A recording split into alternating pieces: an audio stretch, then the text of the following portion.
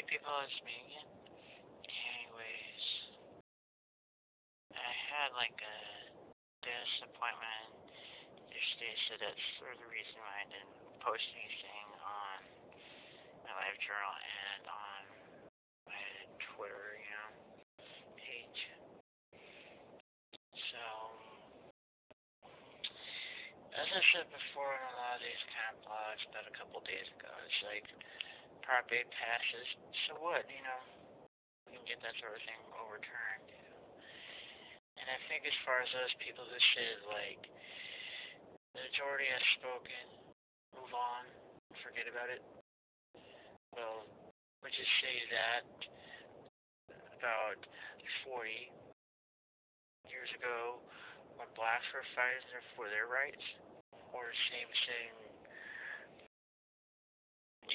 80 or 90 years ago when it was women who were fighting for their rights?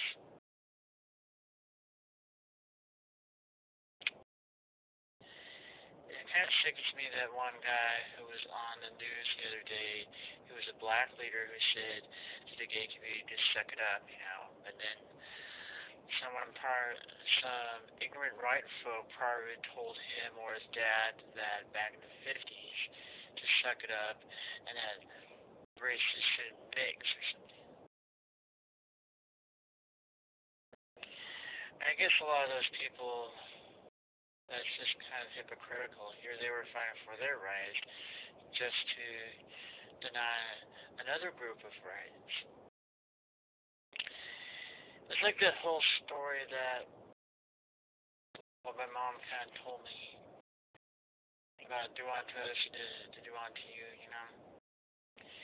And there was a perfect example like that in Laguna Beach, where there was the whole Laguna Beach Arts Festival, and they denied certain people's work for some silly little reasons and stuff like that because they were like too controversial or were artsy enough or whatever.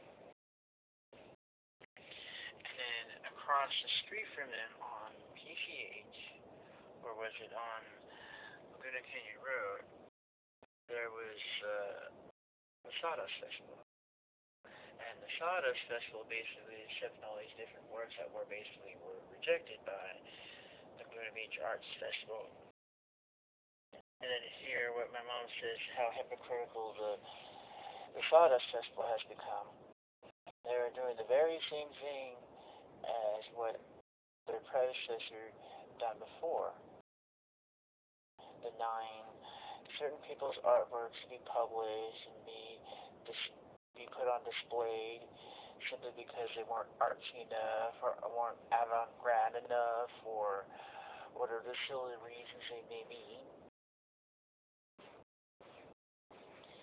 I guess a lot of people just don't really follow what Jesus says. Love thy neighbor as thy own self. And then not only that, they don't really seem to quite understand the 14th Amendment as far as under Article 1, where no person shall be denied of any rights and privileges of the United States, and shouldn't be denied of any of the equal protections of the laws. There's this picture on some newspaper or somewhere where these two guys just see this excerpt of the 14th Amendment and they go dismiss it as being the gay agenda. That isn't really the gay agenda. That's really the 14th Amendment in the Constitution. And that's basically what's going to happen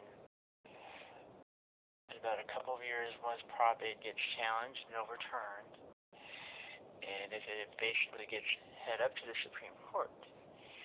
Since one of the justices, like Stevens or Kennedy, might retire, or whichever one that might retire first,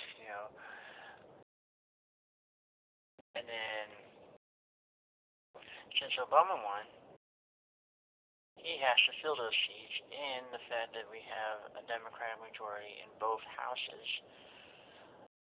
So basically there's a silver lining to Proposition 8 passing as far as that goes. This is just basically setting the whole precedent and getting gay marriage legalized once and for all, and then they'll be the ones having to suck it up.